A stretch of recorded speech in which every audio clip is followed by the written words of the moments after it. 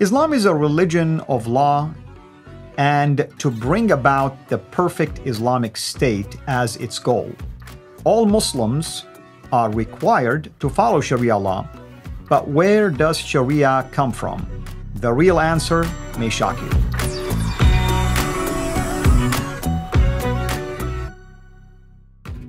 Last time, we really gave just a brief introduction to Sharia. In fact, I think we called it Sharia Sacred or Secret.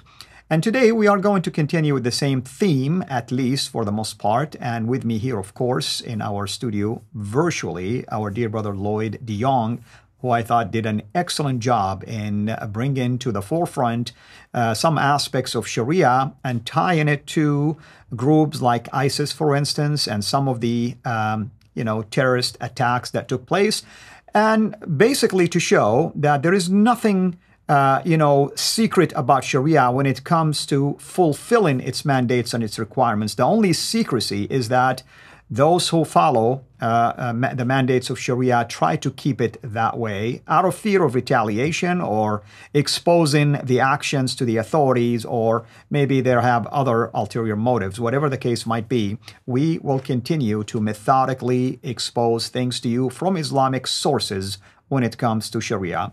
Brother Lloyd, thank you so much again for joining me to continue with our discussions on this topic, a very important topic, if I may add.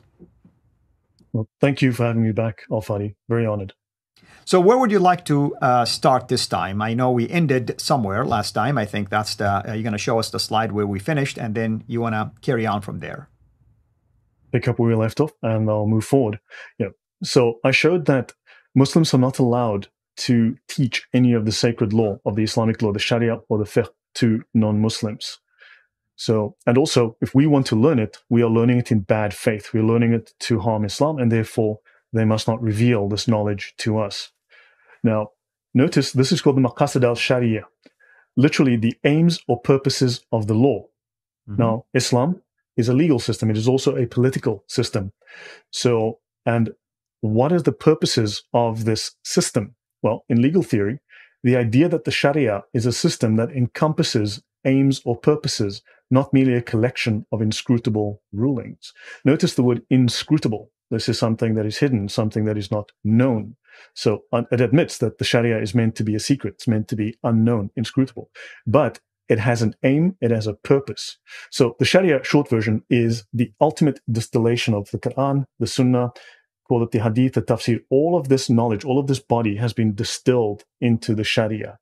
This is the final interpretation of all of the above.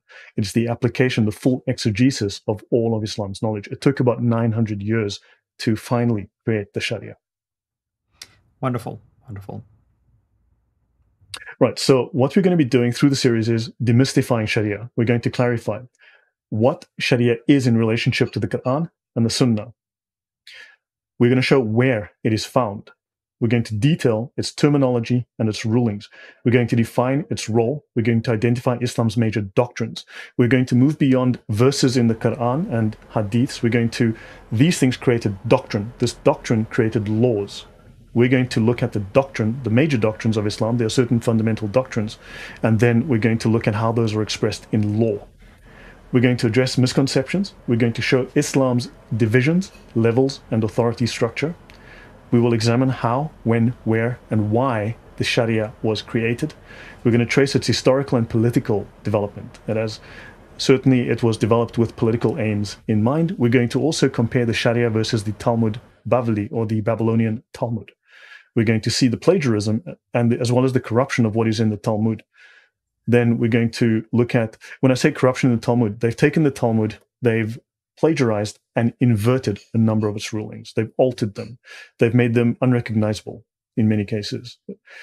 We're going to look at its importance as the final product and the end goal of Islam, which is the will of Allah, which has to be imposed by persuasion, read propaganda, or by force. Wonderful. So, does this summarize at least the intent of this series? Is it fair to say that? Yes. Excellent. Yes. So people now have an idea about what this series will entail. Now, it doesn't mean we're going to, every point here will be one show. It could be multiple shows, but at least you can follow with us right now as the viewers, the train of thoughts and the systematic approach that we will be taking here. So thank you, brother, for providing this. Please continue. Very welcome. Right. So that everyone knows, these are some of the major sources that I'm using. I've listed this. The document called the Islamic and Talmudic Jurisprudence, the four roots of Islamic law and their Talmudic counterparts by Judith R. Wegner. This is the link on the on their website, on the JSTOR website. However, all the links to every single document I'm using will be in the description. Every single item that I will be using here and showing here will be available for the audience to download, as we said. Was al-Shafi the master architect of Islamic jurisprudence by Wa'il B. Halak? Very good article. However, he is an apologist for Islam, so one has to bear that in mind. Reliance of the Traveler. This is the world's most popular Islamic law or sacred law manual, the Umdat al-Salik, the manual of sacred Islamic law. I will also reference, amongst others, the Hedaya. This we will get to later. It is a very important, very large, very complex Islamic law manual. A couple of additional sources. The Brill Encyclopaedia of Islam, 13 volumes. This is the major academic resource on Islam. To buy this will cost you about $40,000. The Brill Encyclopedia of the Quran, 6 volumes. I have no idea what that costs. We will look at, amongst others, the Digest of Muhammadan Law. We'll look at the Ihya Ulum al-Din, the Revival of the Religious Sciences by Muhammad al-Ghazali. And we will refer to other authoritative legal and academic sources as required. All links available below. Wonderful, brother. Thank you. Okay, so Quran 42:13. Allah has laid down for you the same deen, the way of life and belief.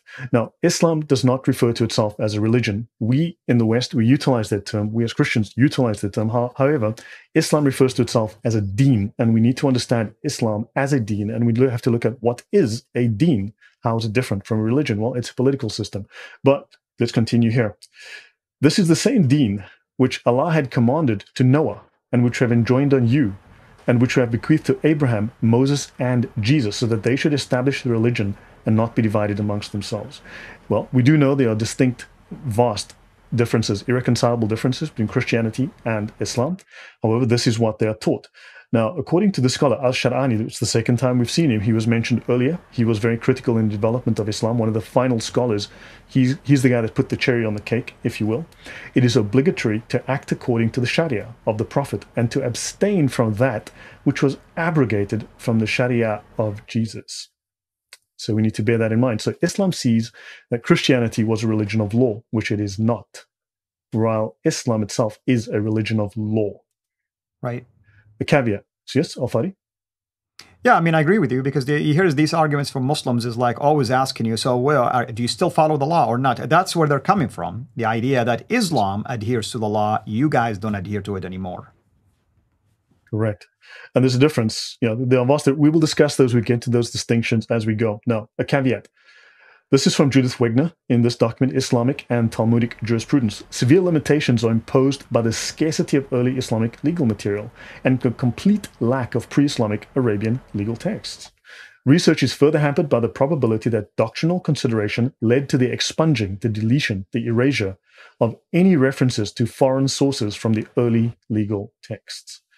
That's why in the early slide I showed that Islam has borrowed over 2,000 words from other languages, especially Hebrew, Aramaic, Syriac, and Greek. And as we go through the Sharia, we will find out that yes, those ideas have been incorporated from those cultures or legal systems, and they've erased the originals. They've erased the sources they got them from. Wonderful, wonderful. Thank you for doing that. Please continue. All right. So from Arab legal culture to the Talmud. So Islamic law developed beyond region-specific Arab customary laws in the 8th and the 9th centuries, with the jurisprudential bases of the Babylonian Talmud. What this means is that in each little region, you had these different cultures all involved in Islam. They all had their own little specific laws and customs. And unfortunately, for political purposes, to build a state, to build a nation, the Ummah, and we will learn more about how they had this perfect state that they had envisioned, they needed to have the same set of ideas across all of them to avoid contradiction, because there was contradiction. Things were being noticed. Jewish and Islamic law are theocratic legal systems resting on the concept of a divine law revealed to a prophet in a scripture. For Jews, that is the Torah. For Muslims, the Quran. Rabbinic law developed during the first 5 centuries AD, culminating in the editing of the Talmud in the 6th century. It distinguishes civil, moral, and ceremonial law. Now, Jewish law has evolved. It has changed morally. And of course, if you look at Israel today, modern Israel, it does not apply Talmudic law the way it was then. It doesn't even apply the law of the Torah, except for perhaps ceremonial and moral law.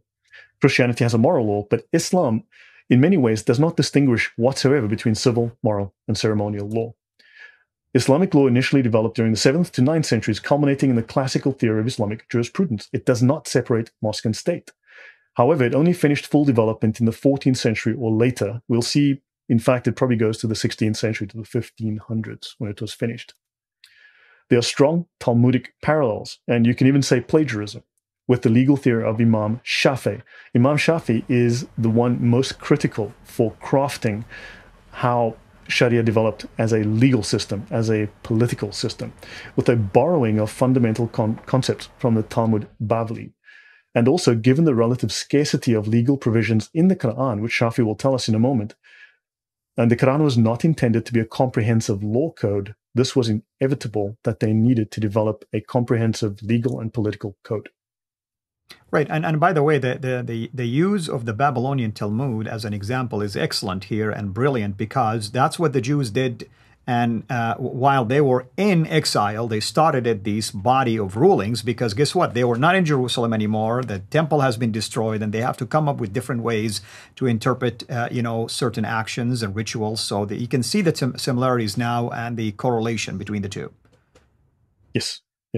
I'll end on this slide on this one, if that's so. We're looking at the Mujtahid Mutlaq Shafi. This word is very important. This one's highlighted, Mujtahid Mutlaq. We will get into all of these definitions. Imam Shafi said, the Quran texts are couched in very general terms, which it is the function of the Sunnah to expand and elucidate, to make Allah's meaning absolutely clear. Certainly, but then beyond the Sunnah, we then move to the Sharia. And the Fiqh. Wonderful. So, yeah. I'm sorry, go ahead. No, so basically, the Quran is not complete on its own, and Imam Shafi confirms this for us. In fact, he was the one that made the Sunnah a requisite source to interpret the Quran. Absolutely, and this is very damaging, by the way, when you think about it, technically speaking, that right there you have a very well-known, prominent Islamic clerk who is telling you the Quran, if it stands on its own, it's definitely not sufficient. So you're going to need other bodies of sacred writings, in this case, or sayings, or rulings, if I may add, to interpret it for you and to allow you to have a fuller picture that is sufficient for a society. Yes. Wonderful. What should we expect? What should we expect next time? Next time I will start showing the application of some of the laws. So I'm not going to separate it. Next time I will show the application of some of these laws, how from the Quran into the Sunnah, into the Sharia, and how this created doctrine and law. And we will see how this affects Islamic behavior, the behavior of Muslims. We will see how it changes their dealings with others. And you will start to see how this actually filters back into the real world. Wonderful. Thank you so much. And thank you everyone for joining us. This is Al Fadi.